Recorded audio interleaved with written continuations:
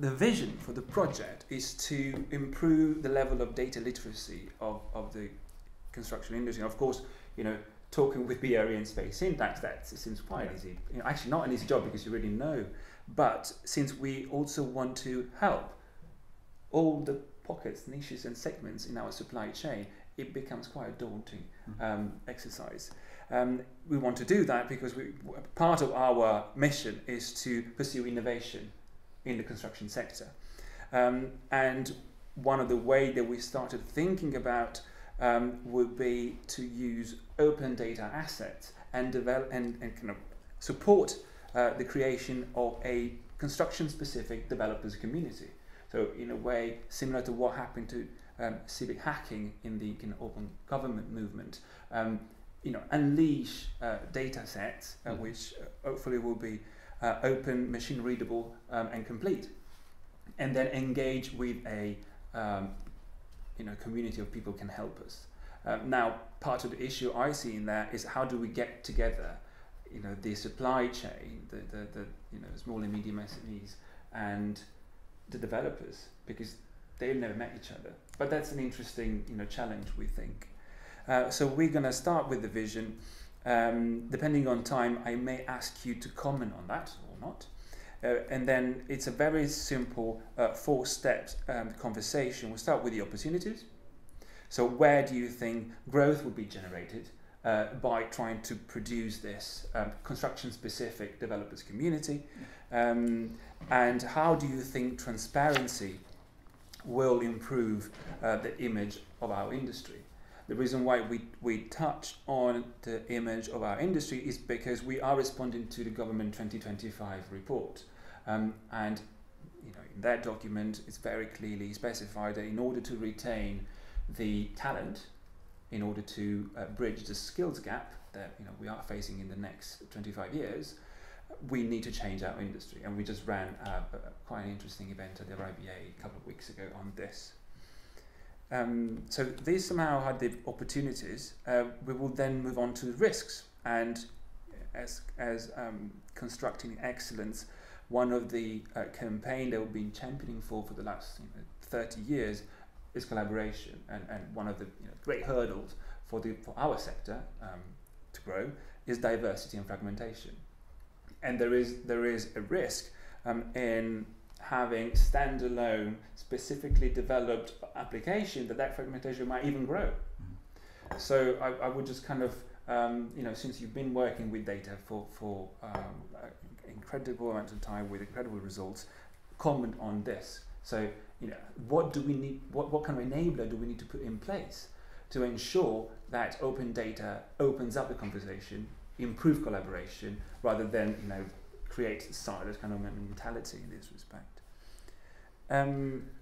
We will then kind of move high level, trying to start a conversation on the specific elements of the creation of an open data development attitude. And I don't know if we could, but it would be great if we could give some example of how a systemic approach to complex issues, as urban planning give us, as building sites give us, and how a systemic approach is the first step towards a kind of multi-layered understanding of issues, from the understanding of which we can then develop a new app and a new system, a new product. And this is where I would ask BRE and Space Syntax to tell us about their experience, because you guys are measurable, data-driven, value enablers and value creators, and we need more of that in order to unleash that additional transparency. In order to change the image of our industry, we need to be more transparent, and we need to measure the value we create. The last bit, it becomes really quite operational. We're talking about measuring and monitoring, and then we will touch on, and again, this is your experience, how measuring and monitoring have changed, for instance, in the last 20 years, how field activity is no longer that necessary as used to be. I remember your work on Trafalgar Square was quite or something maybe on it that. still is. Or maybe it still is. It'll be great to challenge kind of, collective awareness on those things. Yeah. And maybe we can't trust Twitters, but kind of data. And again, talking about measuring and monitoring, BRE is a mecca of where things get measured and benchmarks created. Little bit on data sharing and open link data. So, if small developers are to help SMEs in innovating their products, do we need for them just data sharing? Do we need to create a transactional market for data for construction? And in this respect, BRE already has a central bank of those. Or do we need to ask local authorities to just open up their data sets? Or both? I mean, this is just really kind of high level conversation. The last bit is, what's the next step? So it's a very straightforward question. If we need to get there, where would you like us to be in 6 months' time, and in 10 years' time? So it's a kind of scenario work really there. So comments, and then we might just kick off. What do you guys think? Yeah, I mean, I suppose from BRE's point of view, then the opportunities bit is one thing that BRE has probably not thought of before, in terms of that we do a lot of measuring and a lot of measuring of sustainability data, for instance, or we do a lot of measuring and testing of products and construction products. But actually, one of the things has possibly been that the process has been the important thing. To get there to the certificate has been the important thing, or to get there to the sustainability rating. Whereas actually, one of the things that BRE is beginning to look at is that actually, along that journey of getting there to the sustainability rating, we're collecting a huge amount of data that then we've sort of got to a 4-star or a 5-star rating at the end. But we actually have something much more valuable there, rather not just the 4-star or the 5-star or 3-star rating. So we've got actually a huge body of data there. But right now, I think BRE's maybe waking up to the idea that that huge body of data can be reused. It can be used for different things. It could be used to make the process much leaner, much smarter. It could be used to improve the process. It could be used just to show how different parts of the process, I'm talking, say for instance, about brain, different parts of the process could be integrated with other open data sets or things like that. So that's one of the things BRE have begun to look at.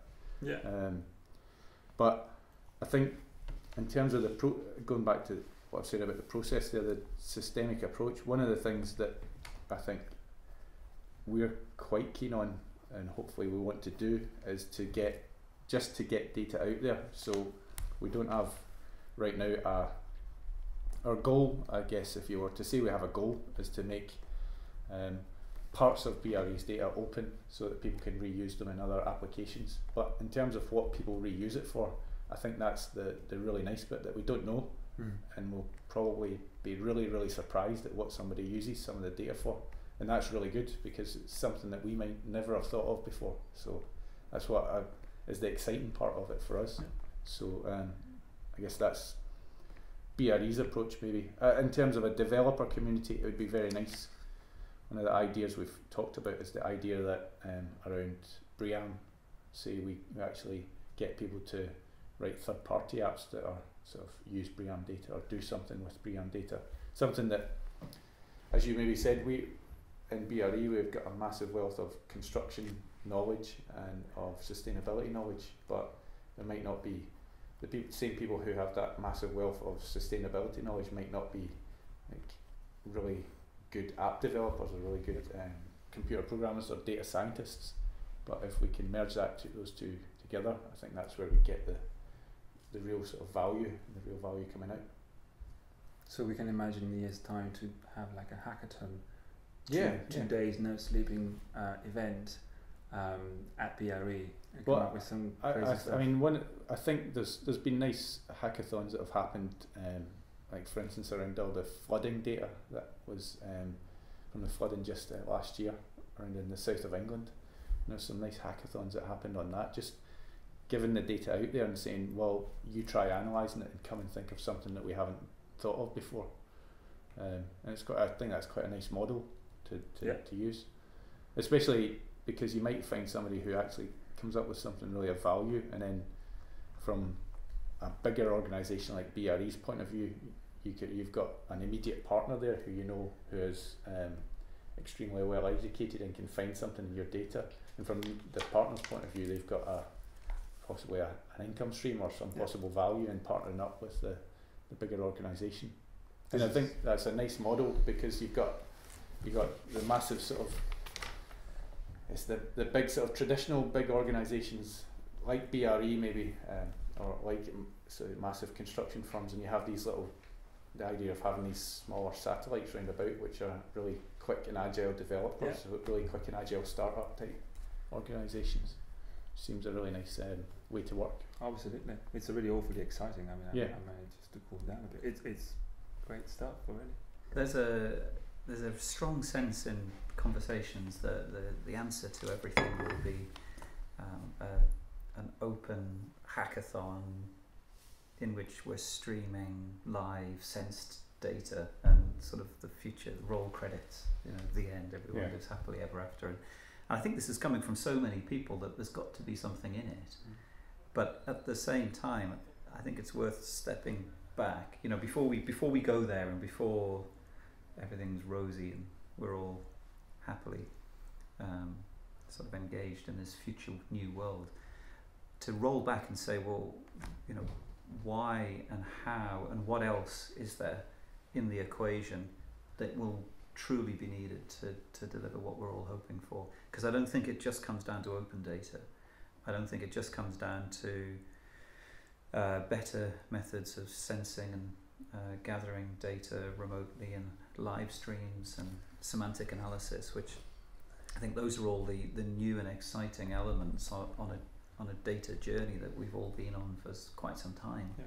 And I think it's worth remembering some of the purposes of that journey, the drivers of that journey, because the best hackathon is one that's led with a question, and I think I'm interested to talk about the questions as to why we think open is the way forward, and why we would think a relationship between a developer community of software hackers and an SME community is the right way forward, and what else we need to bring along.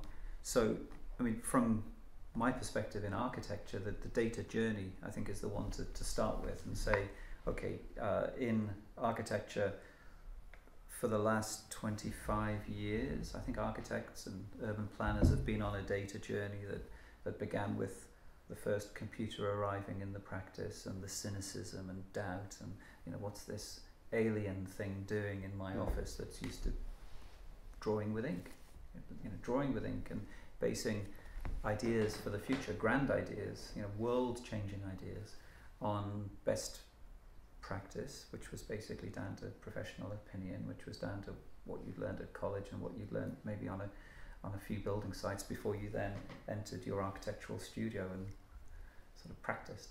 And so that was, and to a degree still is, the prevailing sense in one part of our industry, in the professional design practice. So just saying, well, let's have an open hackathon and invite all the architects, we've got to remember that it's only 25 years ago that they were all in smocks and drawing with ink. And that attitude has changed. The computer is now fully embedded in the design process as a tool to draw.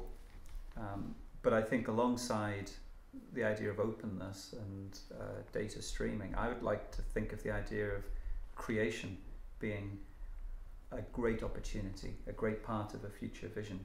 It may not be specific to the needs of your project, but I think what's going alongside perhaps ideas of open data in the construction industry are the uses of data and computing as generators of ideas, rather than as just slaves that sort of you drop all your data into. The computing digital process is becoming an enabler, a creator of ideas, which is really fantastically interesting to, I think, not just architects, but anybody, any consultant involved in planning and design, because you've now got this tool to throw up new possibilities. And that flip from this receiver of your great professional opinion to a partner around the table in terms of, I'm thinking of parametric generative design, those are all happening around this general discussion about whether the process should be open or not. And so I think when you are talking to other architects and planners in the creative industries, I would be challenging them around that, and in one sense, and in another, just be aware of where they've come from, that they've come from the world of the inky smock, and to have a digital assistant is kind of okay, but to have a digital creative partner, I think, is a really great new thing. And in a way, it's not something that architects or planners can do alone. You know, there is an element of innovation and research that has to be done in collaboration with other professions out there that can help us understanding data set. I mean, data scientists should become another partner in a design team in new plans and projects. And I think this is where in the past, the best architects work with a team of consultants around a table, and you have a say, you have a discussion, and then the idea gets formed from all of those inputs. The worst kind of architects say, I know it all, here's my design, you show me how to build it. Yeah. That's a terrible way of proceeding. Still prevails in some parts. The best is the integrated approach. I think the opportunity to integrate is the massive opportunity that digital brings us, and I would sit alongside open as a key driver of future development, future innovation throughout the whole of our industry. And the more that we can have other people's information on our desktop when they can't perhaps be physically present, or the more that their algorithms can be embedded in our algorithms, will create, I think, a richer product at the end of the day. And if those algorithms and the data that drive them are open, then it ought to be an accelerated process. Yeah. But I think the open is alongside the integrating aspect of the future.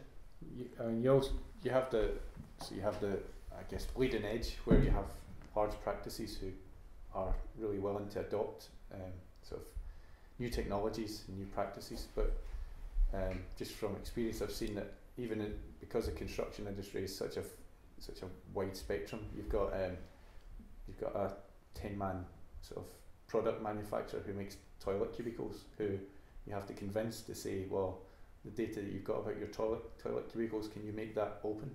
Can you make that available to us? And I've seen that could be quite in a similar way, but in a smaller scale. Yeah. That's a similar thing to say. Well, it's interesting because your organisation is so much bigger than mine.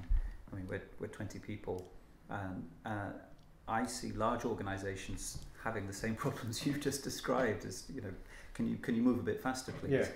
I think the difficulty of a conversation like this is we're both at the leading edge. We're just differently sized, and probably I think no matter what the size of the organisation, there's a lot of inertia to move that organisation forward.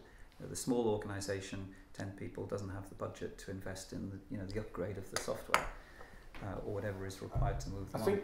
A large organisation might have too many meetings to go through to make it onto the agenda. And it's also what you said about process as well, and that the idea of saying we'll use or we'll implement some open data strategies doesn't mean it can be quite disruptive as well, because you have something that you say might have been going for 25 years, and you said actually you're going to do these stages differently, and you're going to do these parts differently now, which can be quite, if that's been embedded in an organisation for 25 years, and then you say, because you're going to adopt open data, because you're going to let other people use your information and your data, then you're going to have to do all these stages differently, and all these things that you've done for the past 25 years and your company has done and they're almost set in stone, you have to change them, which can be quite difficult to what's appealing about the whole kind of startup hackathon sort of emphasis and allure is the fact that you're starting from scratch with something which is small, tiny, easy to fund, measurable. Is it working or not? In a way, the change management of adapting big organizations towards a different approach to their business case is a much tougher issue. That's where I see that idea of the large company working with a small sort of startup or a small lean startup being very good, because it's almost the large sort of company or the large structure moving what they would term, I guess, is the risky part, and moving it into a small, lean, agile startup who can do things very, very quickly, change it round, try something else really quickly, and they've not got that sort of, they don't have to change the main processes that they're using or working with. And you don't want to change too much too quickly, because it makes commercial sense for there to be a degree of stability in a business. But I think having a part of your business, whether you subcontract it to another organisation or whether you embed it somehow into your own, and I think the more you can embed it, the better, because it'll be more directly cultural than it will be to say, well, we've got this other organisation doing it for us. That's, no matter what scale your organisation is, to me that's the model of any organisation, that you have one part of it which is absolutely there to think creatively, to take risks, and to continuously address what's new out there and evaluate how it could be incorporated into the current business. And hackathons and openness and sensing are out there right now.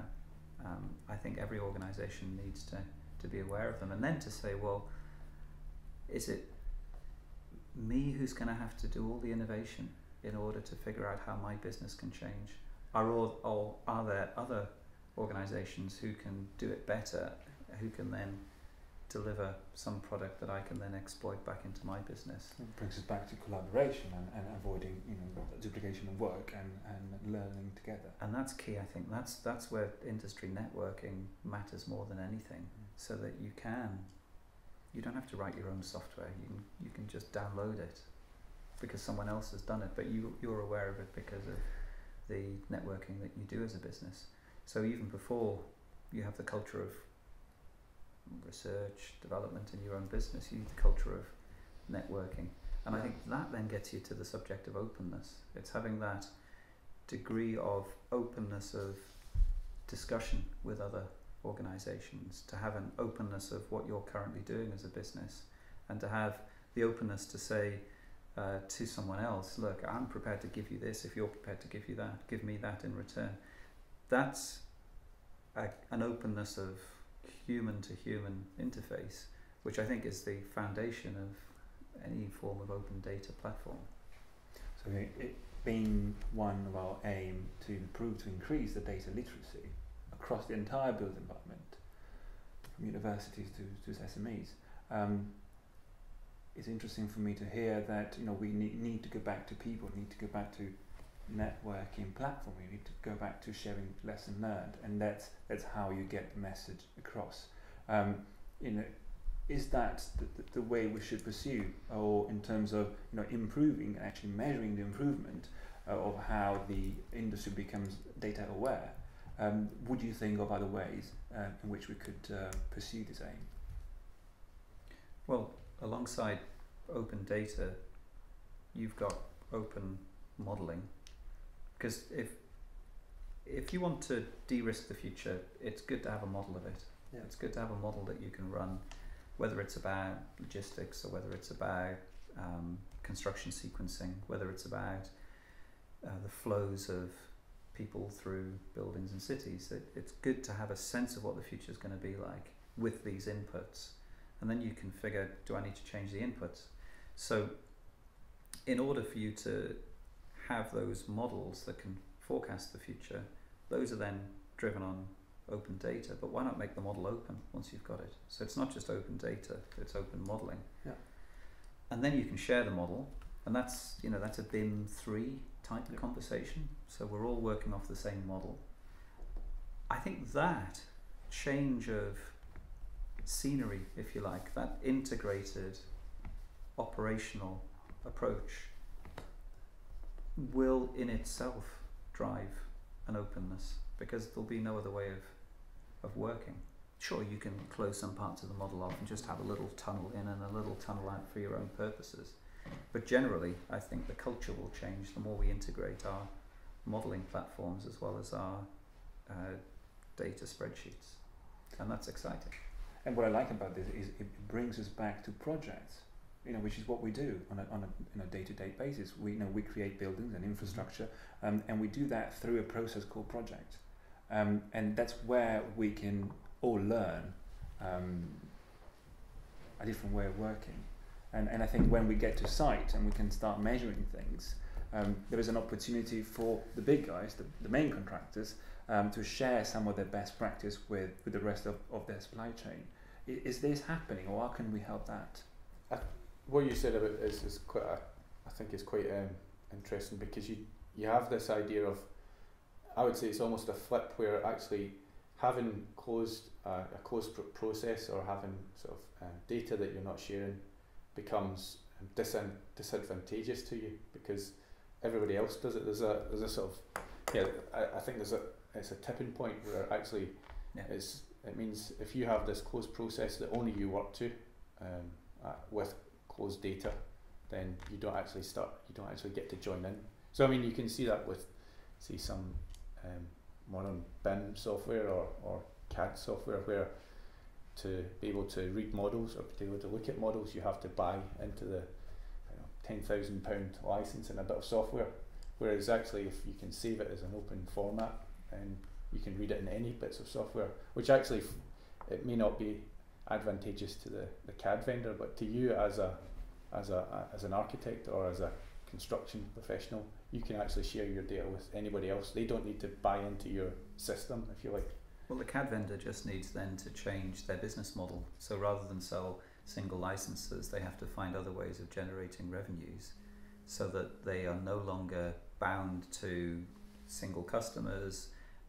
They're perhaps more taking revenues to help them drive the research that leads to the next development of the software. Well, you can also look at the idea that instead of selling a specific piece of software, you sell a recurring service, or you sell a recurring sort of use of server time, use of algorithms, use of something, and it could still be open, but they run them for you. If you look at, say, some of the more sort of open source vendors like Red Hat in the Linux community, I mean, you can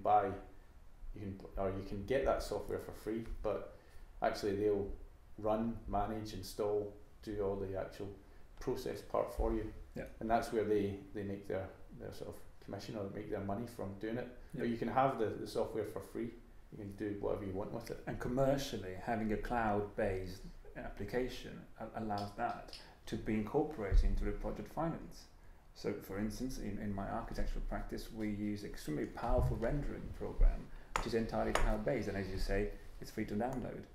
And in each and every project, we can just allow for the adequate resources. And if you have that idea of a sort of open data space where it's on a cloud or a server, you have that idea of the data there that, as you said, somebody else can come along with a smarter piece of technology or a smarter algorithm that then you can incorporate, and then you can manage your data, or you can improve the quality of the data with that, or you can look at it in a different visualized way. So that's really good, because that's somebody coming along who's maybe not been part of your closed proprietary world before, who's got a completely different angle, or a different algorithm, or a different piece of software, and then they can actually add value to the process and get paid for it as well. I mean, it's not they get paid for it as a service, or get paid for doing it, that analysis on your data, but it still means you're still working on an open model, but it doesn't negate the idea of making money from it, or any sort of commercial part of it. Actually, in being able to reference users' patterns with individual companies, there is actually an opportunity for more market to be opened up by monitoring those data. In a way, if Autodesk data on what designers design and eventually end up with in the detailed package could be shared, we could see, for instance, a designer's aspiration for a certain solution which the market is not able to fulfill, and therefore get lost in the process. So in a way, one of the ideas was shared at the RIBA was the opportunity for an open government-led BIM package, as simple as SketchUp, so that SMEs could learn how to do that. But also on the other hand, we will collecting data on how SMEs operate in the UK, and by monitoring those elements, we could improve their outcome. But I mean, you've got in terms of open formats for like building information models. You have the Building Smart and IFC type formats. So they may not be perfect, but I think they're a good step forward in terms of being a shareable sort of common language between different CAD and BIM software packages, which I think that's probably that's a way out of the proprietary sort of chain. So you've got another way of getting the data out and getting it to sort of other packages, even if it's just into a spreadsheet or if it's just into something that's just very simple to use, and then do analysis from there. Yeah. We here because we believe that sharing data, being then open or not, will allow us to grow the market, and we are also here answering or starting an answer to the 2025 report, which claims a 70% overall global growth in the construction market. I would like to now tap from your experience and your portfolio of delivered projects and plans, and understanding where do you think growth happening in the next 10-15 years, at planning level or building management and construction level? Well, I was going to start by thinking geographically. Is that what you're interested in? Where in the supply chain and where in the world, indeed. So yeah. It's open and quite high level. Yeah, I think it's easy to start by saying, well, let's look to the Far East and let's look to Latin America, but actually, I mean, in the domestic market as well, we're becoming so much more a digitized community at every scale, professional and non-professional, that I think everything that we do will be pervaded with a data-driven approach, and therefore there will be this very significant need, I think, for tools at every scale and in every part of the construction industry. My own sector of planning and design will be massively transformed, I believe, especially in the field in between the landscape design, public realm design, the urban design, everything that you see in between buildings, the design of streets, which have only partly been digitally designed in the past because they've been run through a traffic model, and the consequences of that have been often very negative for places, safety railing and lines on roads telling you to do this, telling you not to do that, don't go here, go there, lights against you, lights for you, and look at the traffic congestion that they've created. The massive inefficiencies that have been produced by a first attempt to try to model traffic are a great opportunity, I think, to say, well, how can we make places flow better? Whether it's adding walking and cycling to the driving mix, but also just being able to drive more efficiently through vehicle control and sequencing and stacking of cars on roads. That, in terms of the need to develop the software to implement it, it creates one opportunity. But the next kind of opportunity is the consequences of doing that, the greater efficiencies of human behaviour that you create. I mean, people get there faster, they get there in a healthier way, you reduce costs on the health industry, you increase the productivity of the workforce. So in lots of different ways, whether it's just the professional need to do the software development or the human social economic benefit that comes from it,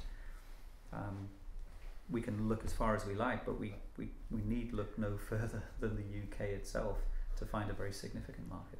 What I really like about this, and sorry to jump in, it would allow us to look at public space not as a risk to manage, but an opportunity for creating new value. And in order to do that, we need to engage with a wider picture of a systemic approach. You need to allow for the NHS savings, while budgeting for a cycling route. So this is kind of refreshing also from a designer's point of view. Yeah. Sorry, Stephen. No, I think that's right. If you look at, we'll say, your idea of looking at traffic and simulating traffic and using the data from that, I think it goes back to the idea of if you've got a data set that you can share and you can reuse. If you've got a data set about traffic, the variables that affect traffic out with just the data you have on that traffic is immense, immeasurable. You've got data about schools and when they open. You've got data about possibly about the housing conditions round about and unemployment rates, because that might affect what's happening with the traffic. You've got data on the population and their age, and if those data sets are there and are available and you can bring them in, it helps to make that model much richer, it helps to make that model much more complete, and it helps to find bits that you wouldn't have thought of before. And it's a great challenge. Yeah, it's a great challenge. You might think that you might find something or some strand that actually you never dreamed would affect the traffic in the city, and that's why the congestion happens. But you might find that because you can merge these data sets. And also, I mean, going back to the idea of the construction sector, the idea that you use and build up all this big body of data as you're creating a building or as you're creating a structure, and then it's used just in that process of creating the building, or it's just used in that construction process. Actually, the life of the building, that information is extremely valuable, and I know that has been looked at before, but it's been looked at to a great extent, especially with some of the government soft landing strategy, where you say, actually, well, maybe we can take from when the building was first thought of by the architect and the client right through to when it was handed over and how it's run through an FM system, and right to the end when actually we're going to deconstruct that building, or we're going to actually change the use of that building, so we can use all that information to help make that new process better. And that's where I suppose the life cycle part of it comes in. And there's a reasonable concern that this is incredibly difficult, because we're having to take all of these different variables, not just material variables, environmental variables, but social variables and economic ones. And goodness me, isn't that just all too much? I'd say, well, no, what a fantastic challenge to, in the age of algorithms, that we should take one of these challenges into the construction industry to say, well, actually, the simplistic models that we've been using don't seem to be working, because life is more sophisticated than one or two variables. So if we need to have a few more variables in the model, well, let's develop the model. But from my experience of having developed models, you need to have an integrated data set. You need to have data from all of those different places coming together and being processed, analysed. You need to find the correlations within the data to be able to then project into the future. And that effort is a massive effort, but it's a worthy one, and it would be one that would have incredible social and economic gains.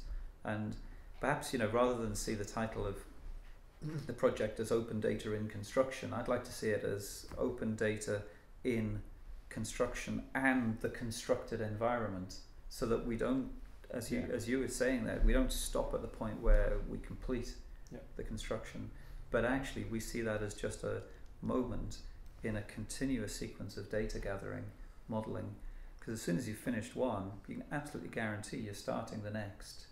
And a place, if you think about the construction of a place like a town centre or a village centre or a big city, is a place of continuous construction at every scale. Even the little village, there's always someone putting a wall up or digging something. So if you the look city's at, just that on a big scale. I mean, if you look at the idea that if you can make this construction data available out with the construction industry, if I was going to say one of them, say a major factor in either traffic disruption or population difference is that you make a huge structure, or you make a new building in a town or in a place or in a housing scheme, and that has a major roll-on effect for the rest of it. So I think one of the greatest opportunity we have there is that data will measure our success, not only in being able to deliver what the scope of work says, but also in creating a wider sense of value for community and environment, and not only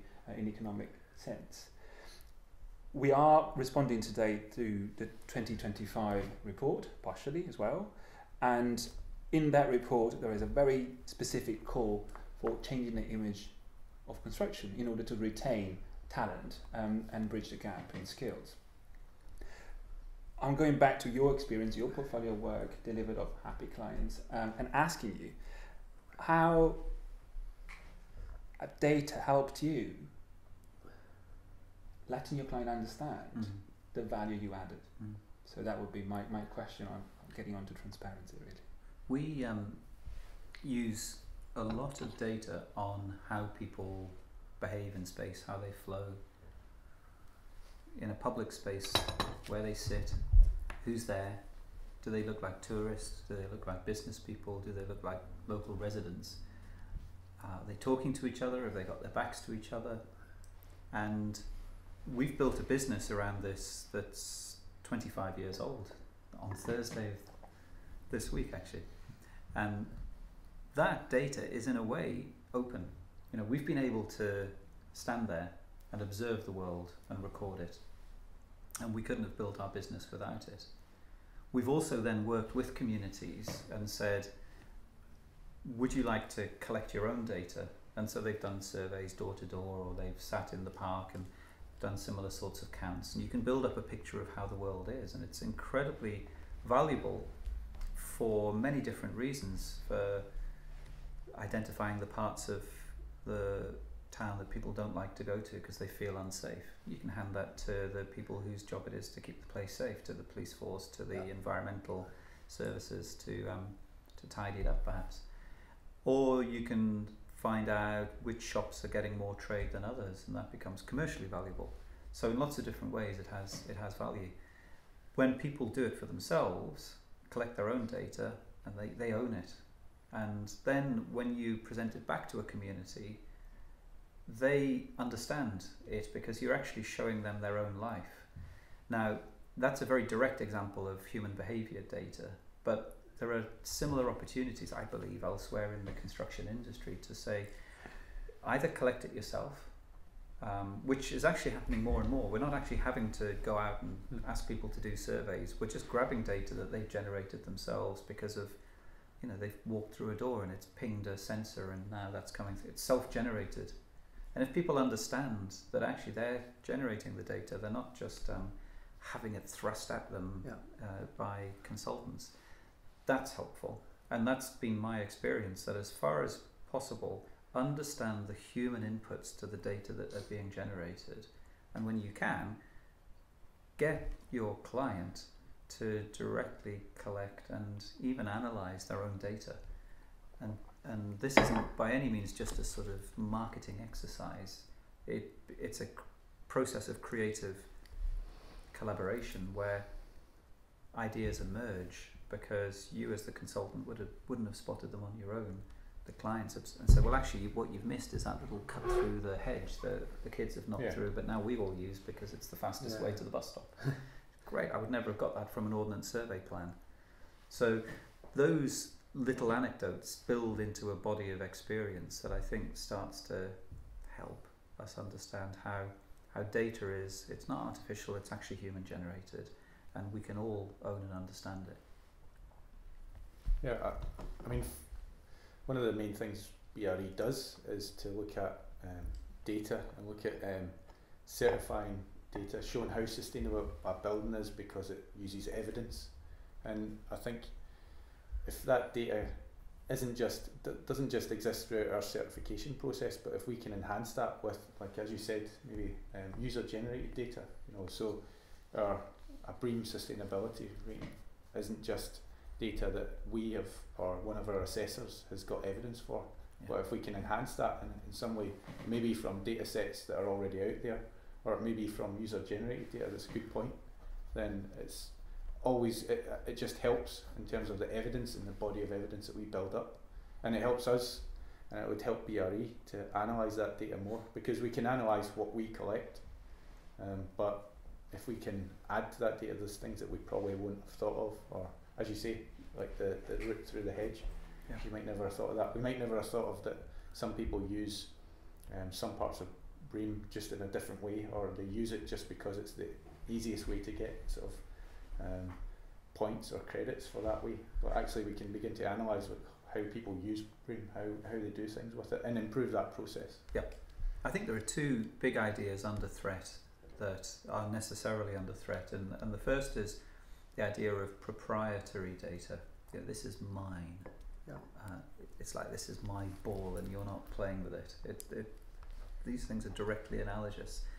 And the second idea is authority, that authority has vested traditionally in the professional, whereas today knowledge, because of the increased amount of local user generated data, knowledge is being created at a local level and owned at a local level, and individuals have access online to authoritative bodies, whether it's Wikipedia or whether it's an industry they can access by email.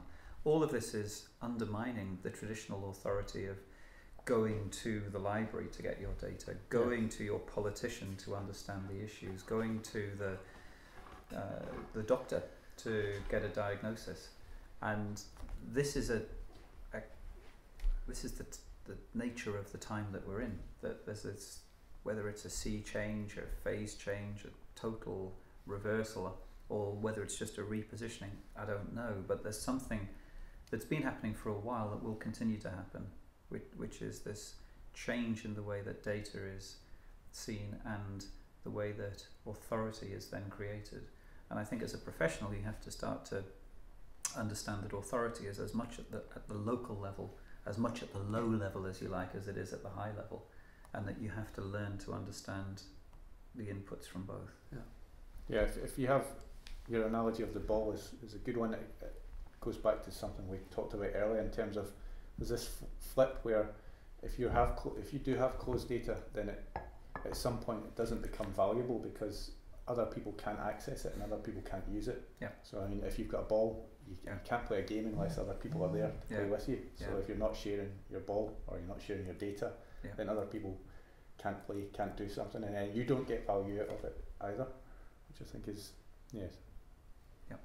I see also the revolution in the perception of authority as potentially a very interesting game changer in industry and in the competitive market, in a way that what's happening here in the consultants' authority is something similar to what's happening already in the intellectual authority. In a way, the relationship between visibility and validation has changed, almost kind of flipped upside down.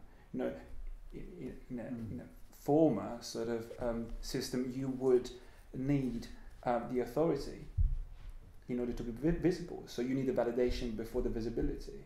Now everybody can upload their own data and analysis, and so the visibility proves the validation. And this is an interesting, I think, process that would allow new, smarter, leaner, and agile businesses to come up. If they can prove that what they're saying is correct. The possibility of new markets to open up through the use of data kind of brings us to what the risks are in the widespread use of data. So we talked about the opportunities. Now we would like to focus on the diversity of our industry and the notorious fragmentation that we've been trying to tackle for about 30 years. We know that in order for a new app or a new service to be measurable, it needs to tackle a very specific issue. And in that, some have already seen an opportunity or a risk really for an even more fragmented industry to emerge.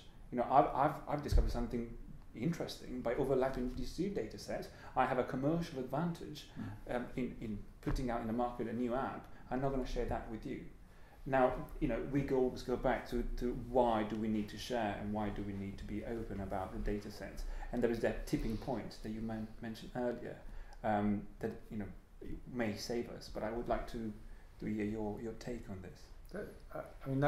I think though that it becomes that you're paying for the skills rather than the access to the knowledge. So that overlap of data You could do it yourself, but you know that there's somebody there who's got an application they've proved works, and you're actually paying for that service.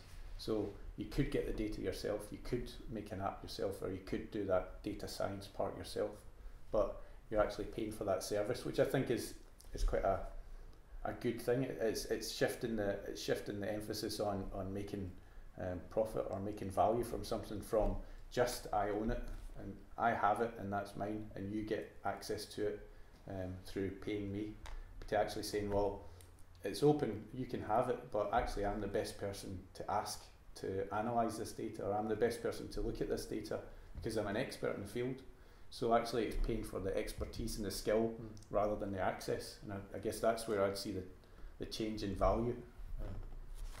So I think one of the risks to our industry is the changing nature of, for example, patenting, where we've got a highly successful set of industries based on patenting, which has required a degree of closedness until the patent is registered, and then a degree of lack of access to the ideas once the patent is out there, sitting alongside a new kind of business model of openness and sharing. And as you just said, it doesn't mean that the traditional professional will disappear. If they become the best person to do the job, they'll carry on doing the job. It's just there's a mindset change. People are trying to get their heads around new ways of doing business. We're seeing so many new businesses come through, though, that take advantage of crowdsourced activity of one kind or the other, whether it's crowdsourced funding or crowdsourced data for a better understanding of how people flow through places, which is my own benefit of being able to drag multiple data sets generated by lots of people, or crowdsourced house pricing or crowdsourced flat sharing. You know, that these business models are emerging, but we're still in a very unstable market where we haven't established ourselves in the way that the traditional means of doing business have been established over 100 or 200 years since the Industrial Revolution. So the risk is, can we get people to abandon or evolve from that traditional mindset fast enough to actually create the effort that will really benefit the new kinds of industries going forwards. And I think that's where more case studies really matter, to be able to say that yes, it's Kickstarter here, and it's I stayed in a nice apartment in Paris at the weekend, but I didn't go through any traditional hotel chain to be there, and those are the Airbnb. new Airbnb. Yeah, Airbnb.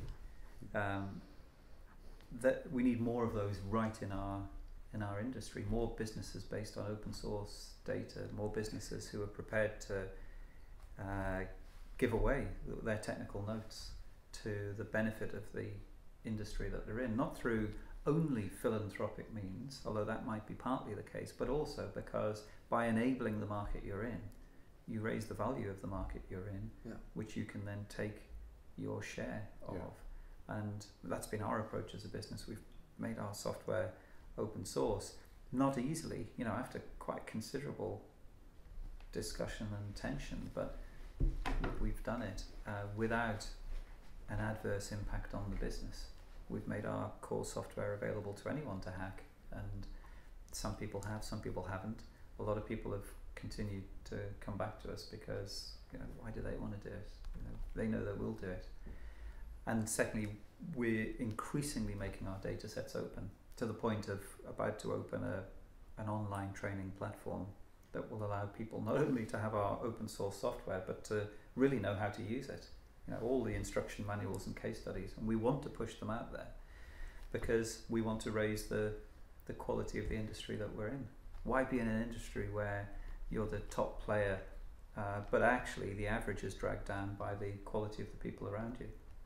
Much better to be in an industry where the average is higher and you can still be the top player. Because otherwise the rest of the industry will actually drag you down, either by means of cost or that's it. There'll always be a resistance. So I think your project needs to find the same sort of decision point for people to say, actually, we want the industry to be better overall. And these techniques will help us do that, because if we can all, with the right sort of protocols, and maybe we'll come on to talk about different kinds of openness later, because there isn't just one kind of openness, but with the right sort of rules and regulations and protocols and ways of doing business, let's share and be open that this isn't a naive, uncommercial way of doing things. It's actually the more commercial, the more, the cleverer way of doing business. It is the more clever way of doing business, but for many of our colleagues out there, this might sound incredibly scary. As more of our traditional services it does become and I've commodity, seen it. We need to change our scope of works. I was having this conversation with a structural engineer who said, I was generally scared at the beginning where you would find on the internet applications that would size a beam for you for free in terms of seconds. So the professionals, the consultants need to understand the sheer scale of change which is going on, and innovate our products. And I think the project still is the best. But it's in the nature of being professional to do that. Yeah. And I think that's where we have to remember that whether it's open or if everybody, if there's a general feeling that there should be a particular way of doing things, that as a professional you interrogate it, that's your responsibility. Your next responsibility is to say, well, change is absolutely necessary. So it's the degree of change, the pace of change, the nature of the change, but change is absolutely necessary. And good professionals will remember that this has always been the case. Whether it was just about getting their first computer in the business or being online for the first time, and some of us have just forgotten that because it's become second nature. Yeah. So these new challenges come along and we think it's all for the first time. It's not. It happens in waves. We should be used to it, and we should be thinking about the next one to be worried about, not the one that we're in. We should accept the one we're in and start worrying about the next one, because that will be a future unfamiliar territory. I suppose getting into the discussion of the meaning of a data literate industry, you touched on earlier about the different degrees of sharing and openness in data sets. And again, going back to BRE ASP syntax experience, how relevant it is or important it is to assess the right degree of openness at the beginning of the project, and how is that important for the rest of the industry to understand? I mean, for BRE, some of the data that we create can't be open just because it's the property of the client. So we measure things that the client has, or we look at the sustainability of their building, but we may take readings and measurements which are actually confidential. But if we can open up as much as possible, then I think that's a very good thing, and I think that is something we're trying to do, even down to being able to encourage, in the future, try and encourage the clients to say, well, it's your data, but if you allow us and grant us access to open it, here's the advantages for you. And I mean, we've got to show the evidence for that, so that's why we're starting out at small scale, if you like, just to put out the data that we have already and try and put that out. But then we can show from using that data, or from other people using that data, what the evidence for actually opening up the client-specific data is. So I think we need to look at the copyright. We need to look at licensing to use, and we need to look at ownership. And they're each slightly different. So, I can own the data, but I can give you a license to use the data, and we can define the terms on which that license takes place. It's either as open for your own use in any way that you like, or I restrict it to, say, non-commercial uses or commercial uses within this sector, but not competing on these grounds. That's all in the realms of the possible. But I think we need to see how ownership and then copyright, you might own the data, but I'm the creator of the data, and I'll be acknowledged as the person having had that creative contribution. Different people will have a different concern as to whether they actually want to be the owner with all the responsibilities that go with that, or none if you just lock it up, or whether they just want to be acknowledged as the creator, as having had the person to come up with the idea or generate the data in the first place. Right now in software you have a lot of the Creative Commons flavours of licenses, so you have, like you said, you can have Creative Commons by attribution, if you like, where somebody is free to use your data, but they must acknowledge somewhere that that's data originated from you. There is Creative Commons licenses where you can take the data and you can change it, if you like, and you can add to it, you can enhance it, or you can use it in a different way, whereas there's Creative Commons licenses which say this data set has to stay, or this software has to stay as it is, you can't change the code, but you're free to look at it, to use it. But I think that's, like you said, as long as there's a definite sort of scheme in place where you know what happens when you put your data out there, like it's not just a free-for-all.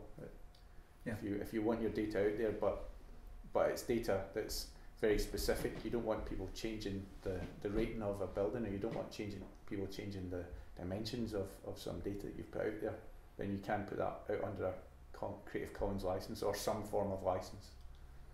I think taking an action for G4C and BRE, I would see pretty well defined and self-contained exercise there in finding a common language that could be shared with the rest of the industry, from the top to the smaller players, and through that piece of documentation, being sure that we all talk the same language. That's something that we will do for the next 6 to 12 months.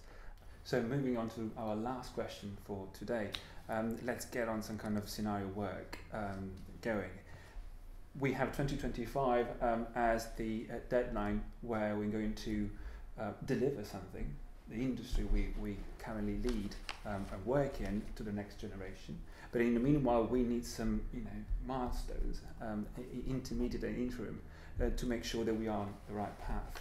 So working within the data, cultural shift, what would you like to see in place in the next 6 and 12 months to make sure that part of all the topics that we tackled today will be acted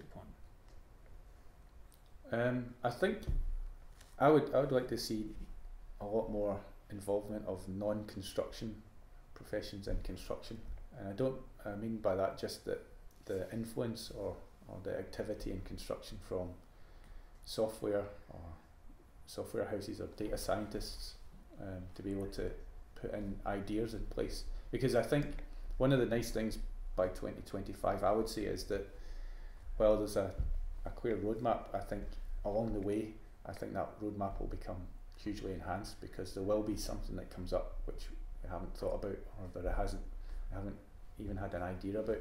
I think that's the really exciting part. I mean, for me, I think that the most fundamental thing is just to possibly not worry about doing something with somebody else's data, but just put what data you have out there. So even if it's just a small chunk, try and put it out, and then maybe nobody will use it, but hopefully somebody will try and use it, somebody will do something with it, and then that will spark off a little idea.